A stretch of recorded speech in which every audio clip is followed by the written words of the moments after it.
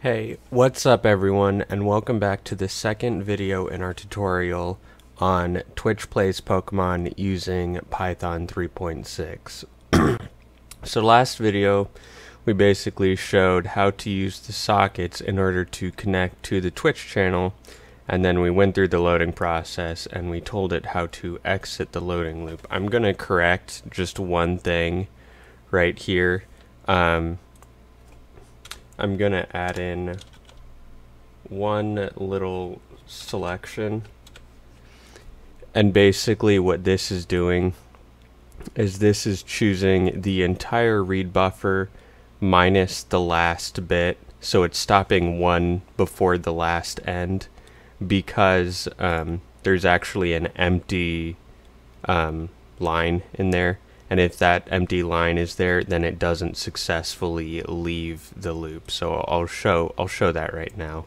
If we do it like we had it before, then I do Control B, and it gets to there, and it prints this statement, but it does not exit the loop. It continues running. So if I do like that, and then I do Control B again, you can see that it finished, it exited the loop, and it finished the program. That was just, I forgot to type that last time. So anyway, moving on. So now that we have that established, what we're going to figure out how to do is how to actually send a message, because that's pretty important. We're going to define some function, send message. We're going to pass in the IRC, and we're going to have another argument be the message, and we're going to have a temporary message variable, and this is basically the format something has to be in order for Twitch to respond to the message. So this isn't anything Python specific, this is specific to just what Twitch does. So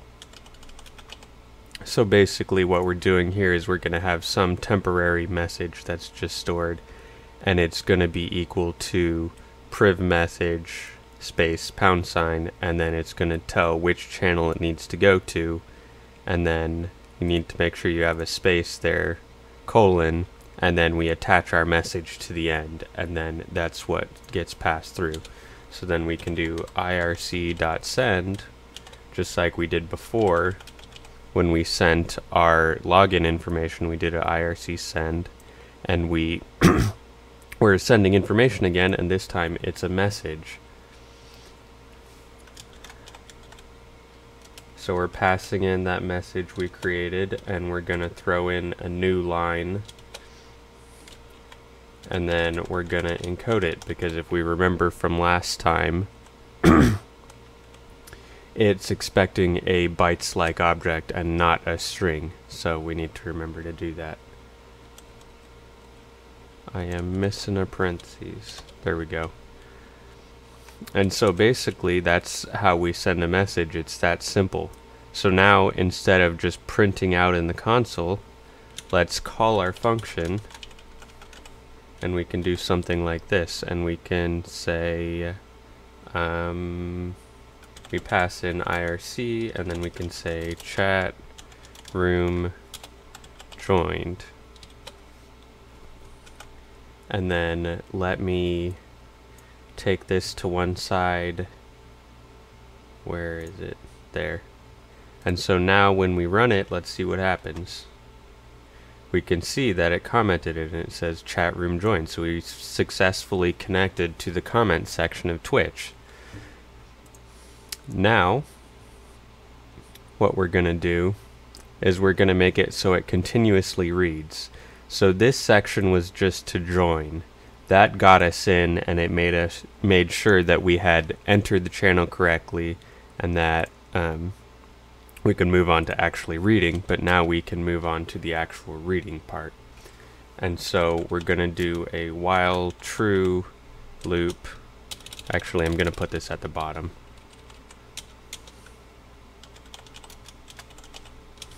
So this is going to be very similar to this thing, except for we're not going to give it an exit route.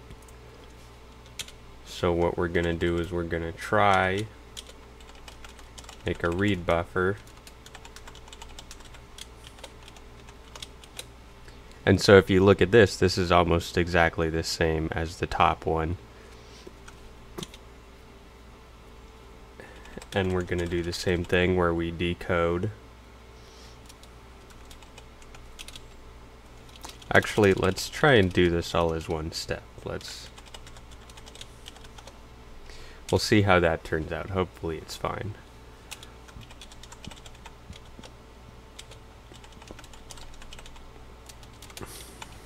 And so what this is doing is it's going to try to pull the read buffer. If something goes wrong, then it's going to go to this accept, and it's just going to leave it as a blank string so that we can continue moving along and it doesn't just catastrophically fail. It doesn't end up with a string that equals none or something like that. That's going to just break it down the line. And so this is, like I said, it's pretty much all the same as the previous one. In this one, you'll notice that I actually added the return carriage sign on top of the new line. This is just for formatting. I'll show it both ways just so you can get an understanding of what's actually going on. And so basically what I'm doing on this next line is if the line equals blank line, like we would set it in there when there's an error in the read buffer, then we're going to just make it pass and not do anything so it can move, or rather continue.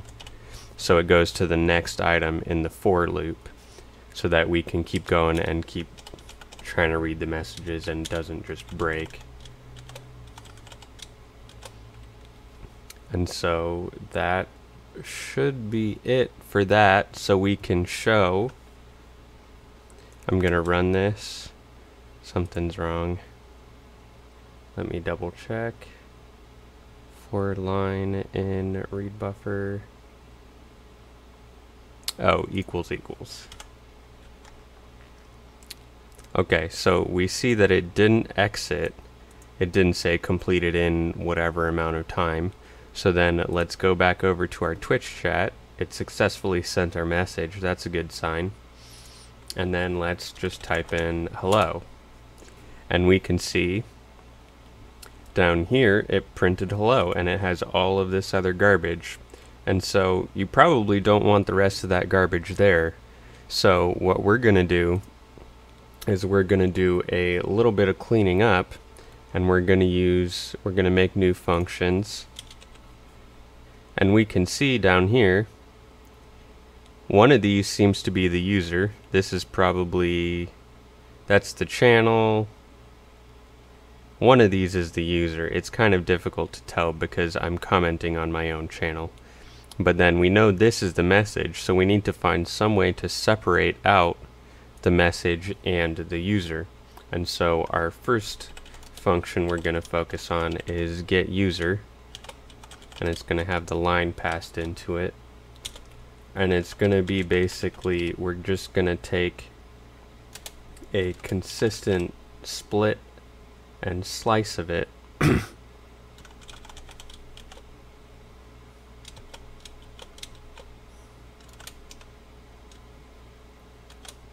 and so basically what we're doing is we're using the split function, and we're splitting on the colons, and we're splitting it 2 times, up to 2 times. So basically it's going to split here and it's going to split here. And then next what we're going to do is we're going to make the user equal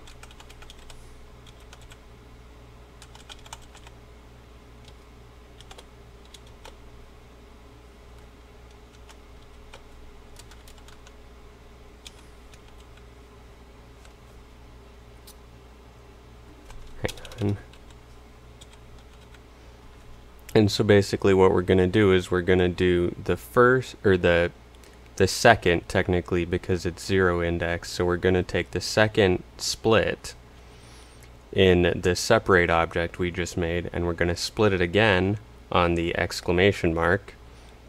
We're only going to split it 1 time, and we are going to take the first value. So we're going to take this right before the exclamation mark, if that makes any sense.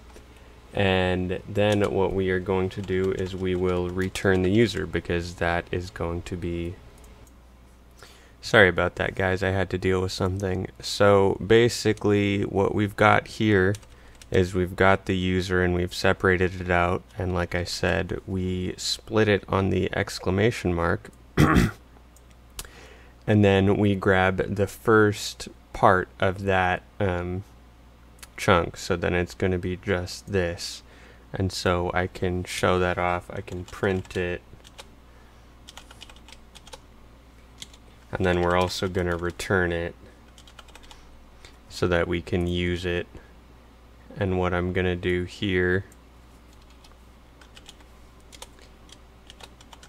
is call the function in our little loop and then pass in line.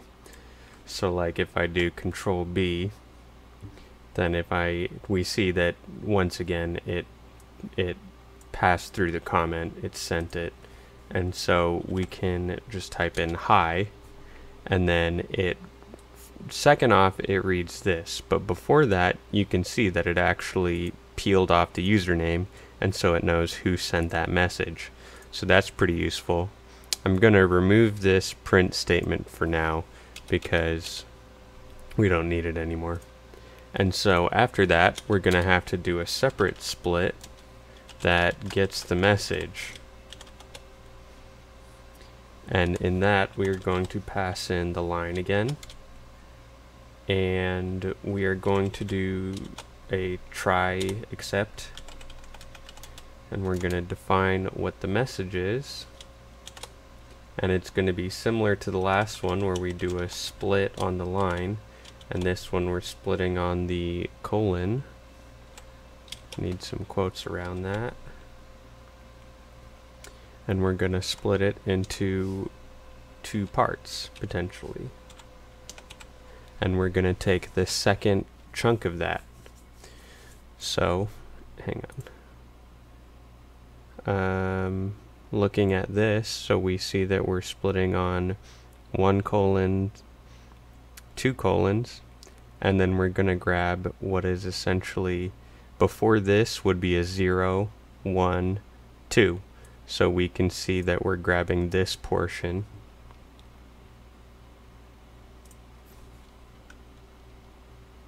and then we're going to do the second half of the try except, and what we're going to do is we're going to just leave it empty, because sometimes we might run into a problematic message or something that is sent to us that we don't really have a use for, and we're just going to leave it as empty. So we're going to do return message, and then what we can do here is we can call both of these functions, get message, pass in the line, and then we can print user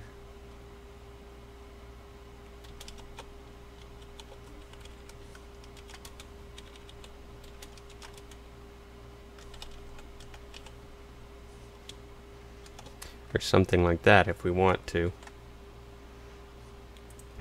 So I can type in hi. I screwed up something. Name user is not defined. Sorry, I looked back at this and I realized it's something super obvious. I need to be defining these down here, so I can just do message equals that, user equals that, and then now I can print something like user plus colon plus message, and let's put some spaces in there. Then I can run that, type in hi again, and then we get IT connected is the user, and then hi is the message, and then we're good to go. And then the next thing we're going to do is define another function This one's a little bit more abstract. This one is going to determine if this is a message from a user or directly from Twitch, like it's some server related thing. And basically, whoops.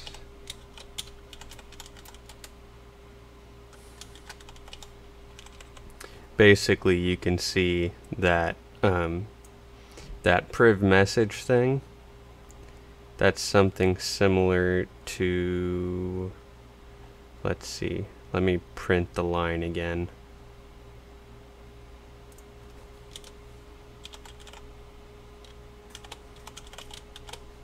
So I can show you guys.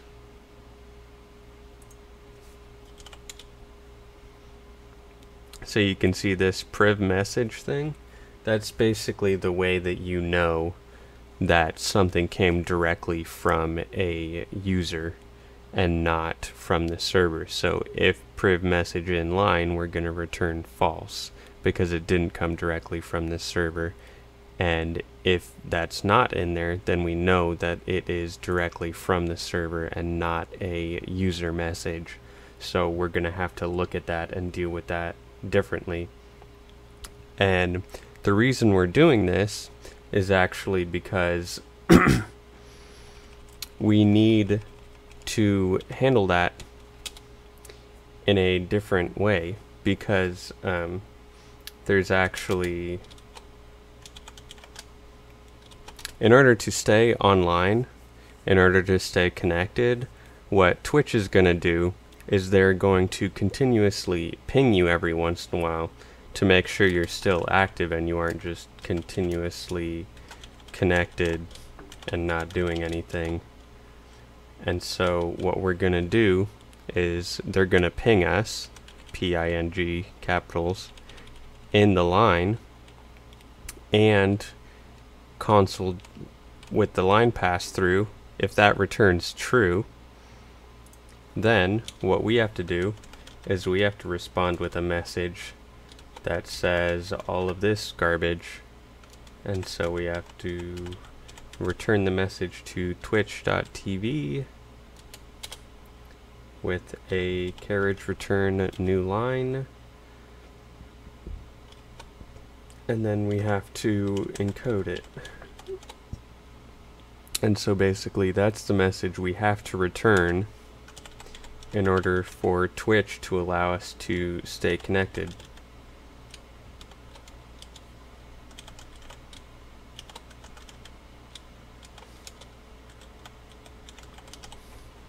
And so what we're going to do is, like we did before, we're going to send the message. We're going to print it just for good measure. And then we're just going to continue through this for loop. I am going to put this above the else because I feel like that's I'm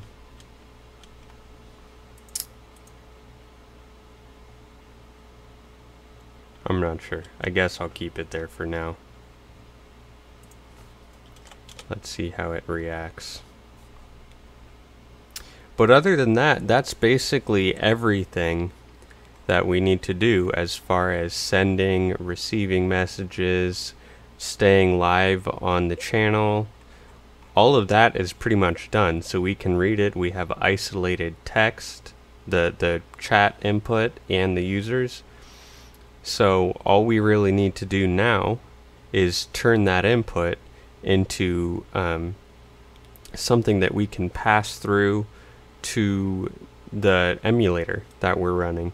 So we just need to turn chat over here into A, B, up, down, left, right for the Game Boy, and then we're pretty much set.